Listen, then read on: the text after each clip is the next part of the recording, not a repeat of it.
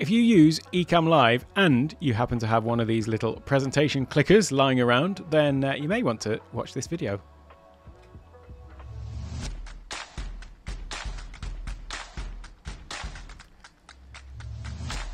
Hello and welcome to Take One Tech. My name's Alec and this is just going to be a very quick one today, and it's all about using one of these with Ecamm Live. You all know what a fan of the Stream Deck I am, and indeed I do have most things programmed out in that. But sometimes when I'm doing presentations or doing video recordings based on slides that I've got in wherever, Keynote or whichever place it may be, then sometimes if there's only a few slides and they're not too complicated, then I will just actually bring those slides in and use them as scenes in Ecamm Live.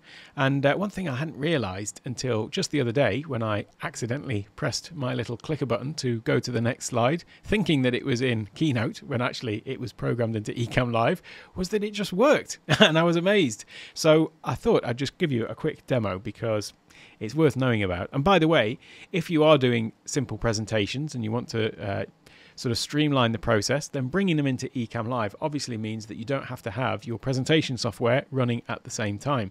And certainly with my aging Mac, the more things that I can do to free up processing power, the better. So let me come into my excuse me, if I come into my demo mode for 1 second, then you can see here I've got a sort of example presentation. This is one that I did for some slides rather that I used in that 4.5-hour tutorial, how to get set up your Ecamm Live. So I had those just programmed in here as different scenes, and all it is it's just the slide is basically the background for my my scene, and I'm obviously using a green screen, which I've talked about before, and so all I did is I actually made the slides with my backdrop as the background for the scene in Keynote. So you would never know that this picture behind was actually just a picture, but with the this was for my checklist of going live checklist, but these the backdrop and the text and everything was just actually made like that in Keynote. But anyway, that's a little trick for a behind the scenes trick. But yeah, one thing is, if you just press the little advance button on your clicker, you'll notice it's just going to scroll through all of these slides.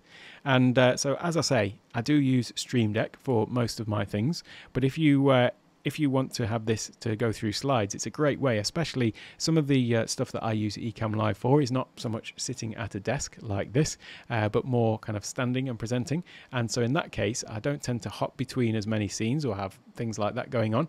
And so having a clicker in my hand and being able to just advance to the next scene is quite a handy feature. Well, there you go. I said it was going to be a short video, didn't I? I hope you found that useful. I'm not even going to trouble you to go and hit the like and subscribe button below. I'm just going to take you straight over to the next great videos that are coming up next. Have a great day.